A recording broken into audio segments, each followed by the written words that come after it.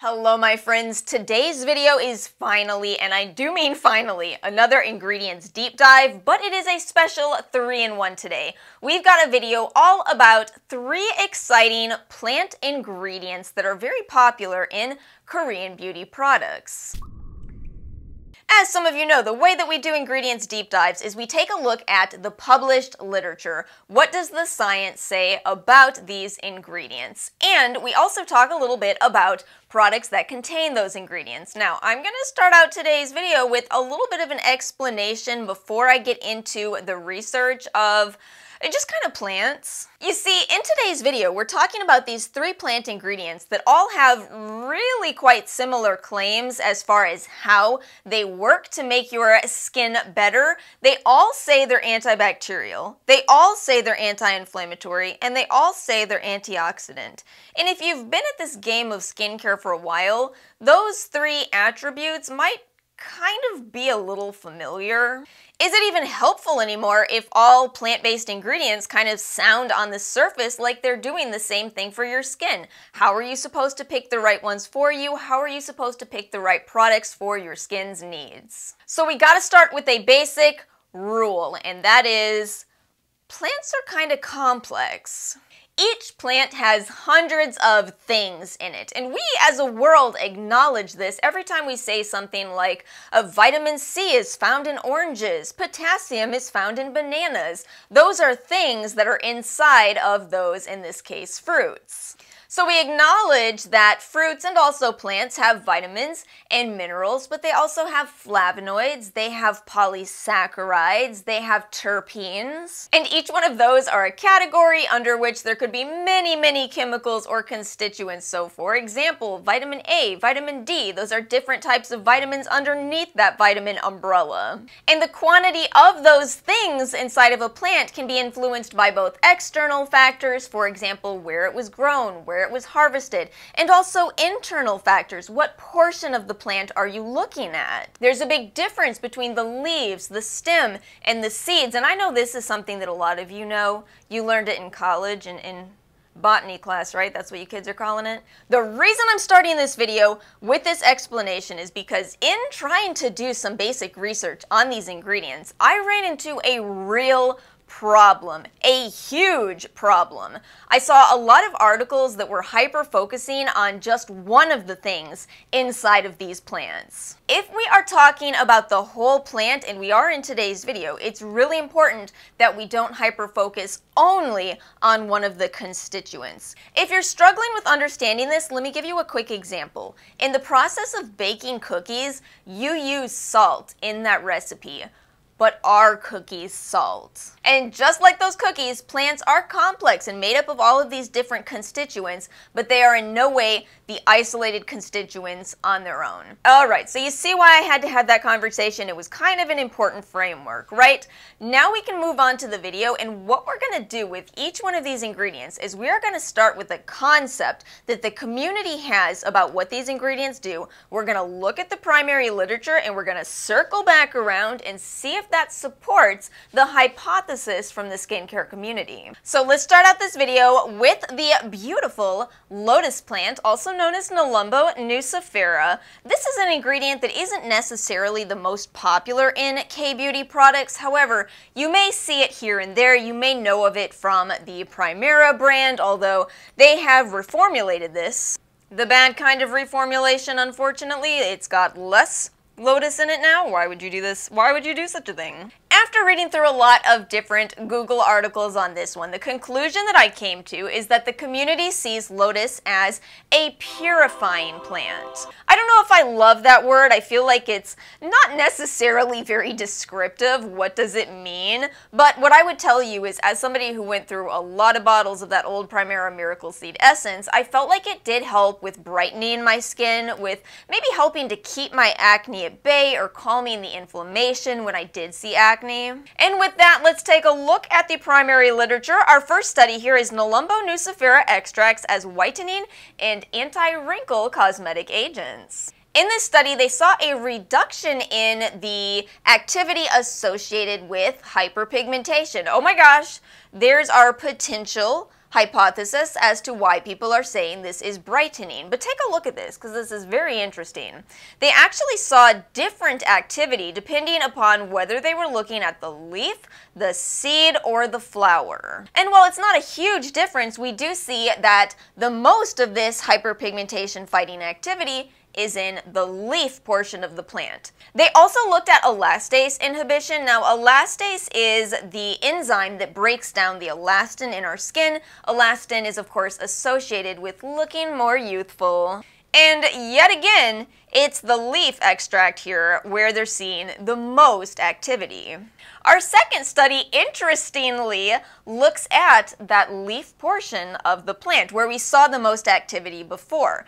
They say that Nelumbo nucifera leaf protects against UVB-induced wrinkle formation and the loss of subcutaneous fat, which is very interesting. I don't see a lot of researchers look at that, but we certainly do lose fat in our faces as we age. And the mechanism of suppression here is MCP3, IL-6, and IL-8, which are pro-inflammatory cytokines. So we have kind of a lot going on here in terms of seeing what's happening with that anti-inflammatory activity, as well as how this could potentially even be beneficial for anti-aging purposes. So this seems pretty interesting so far, but it does seem like there's something special going on in specifically the leaf portion of the plant. So let's take a look at the constituents, for which we have to go over to other studies. We have to find research that has actually looked at what is inside of that lotus. And here we go, we got it through this study. In the flower, we see quercetin, we see camphorol, these are antioxidants. But in the leaf, oh my goodness, we have a lot going on. We have, again, our antioxidant. We have tartaric and malic acids. Those are AHA ingredients. Acetic acid, succinic acid, you may have heard of that one thanks to the Inky list. So it seems there's a lot of very interesting potential going on in the leaf portion of this plant. And something else that's really fascinating with lotus is that the leaves, the seed, and the fruit components all have astringent properties, but the whole plant has emollient properties. This is something that can be a bit of a whoof moment, right? But it is indeed possible to have a nice balance between those, and in fact arrive at a conclusion of maybe purifying isn't a bad word to describe lotus. As for a product that contains lotus, I again would no longer recommend you the new reformulation of Primera, as now we have lotus flower in it instead, and it's actually after niacinamide in the ingredients, so it's probably pretty low in the reformulation. But I was looking through my collection and I found this one. This is the Pure Lotus Jeju Lotus Leaf Essence.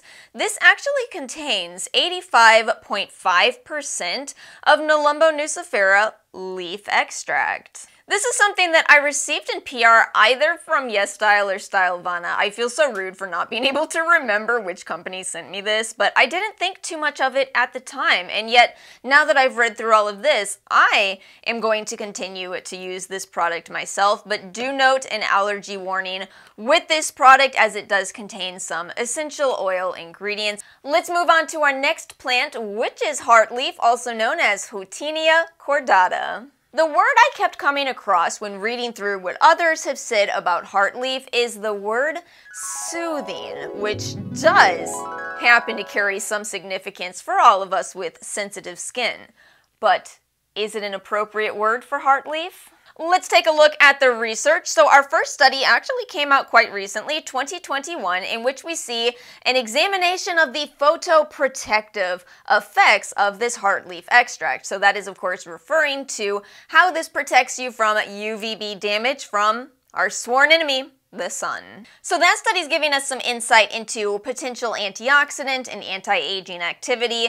And in this study, we also see Heartleaf upregulating filigran expression. Now, this could be big for a lot of people. A lot of people are looking for ways to boost your barrier function, and potentially Heartleaf could be an ingredient that could do that. But let's once again, go ahead and take a look at the constituents within Heartleaf. We're seeing some of those flavonoids again. We're seeing quercetin, we're seeing rutin, that's another very potent antioxidant, and we are also seeing a high presence of polysaccharides. Polysaccharides might play a role in helping to hydrate our skin. In fact, you may be familiar with a very common polysaccharide by the name of hyaluronic acid. Can I also point out really quickly that the Heartleaf plant contains vanillin as well as methylparaben?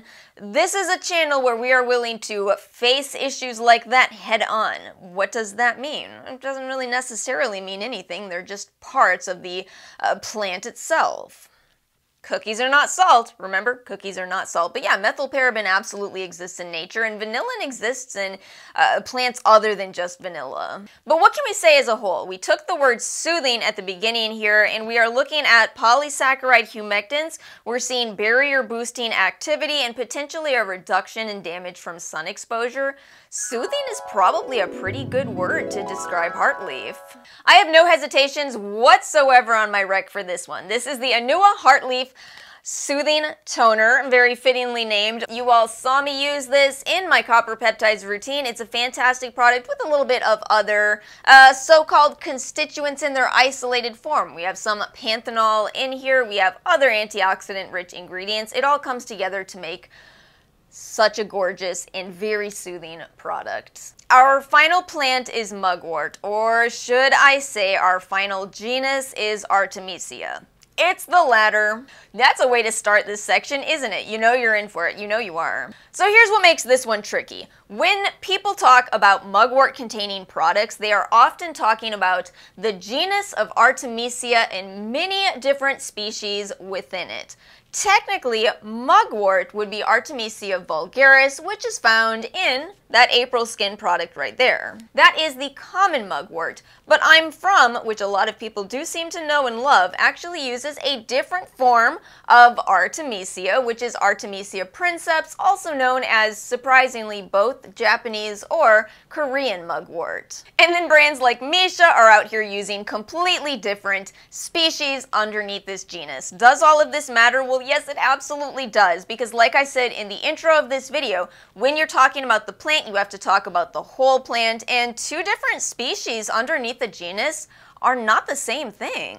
Think of it like this. If you say, okay, cars and buses are different, but all cars are exactly the same thing, I feel like you're gonna make people that own those really expensive cars kind of mad. They'd be like, excuse me, my Ferrari is not a Honda Civic. But like I said, this is an even trickier section. At least let's start with what the common perception of what mugwort products do.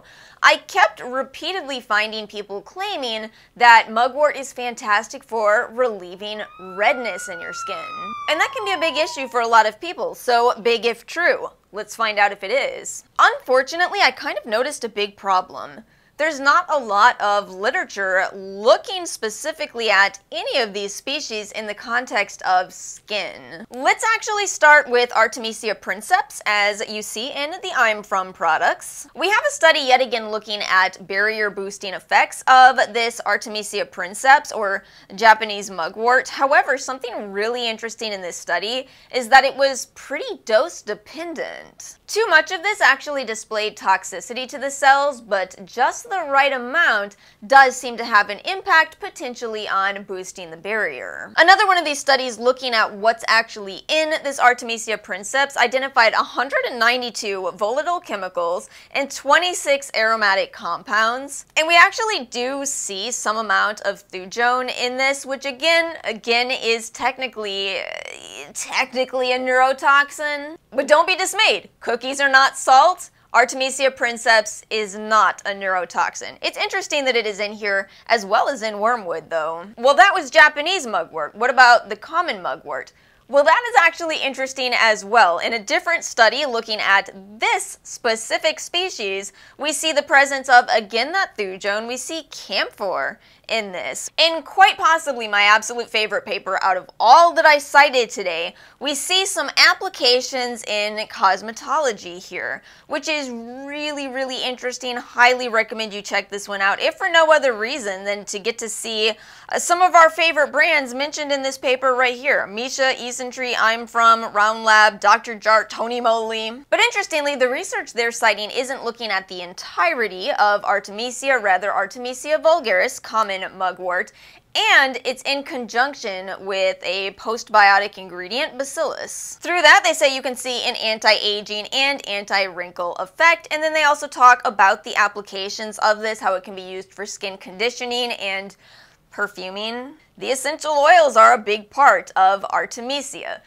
And that's what we have as far as Artemisia. Now this is where it gets really tricky, doesn't it? So coming back around to, does it help with relieving redness?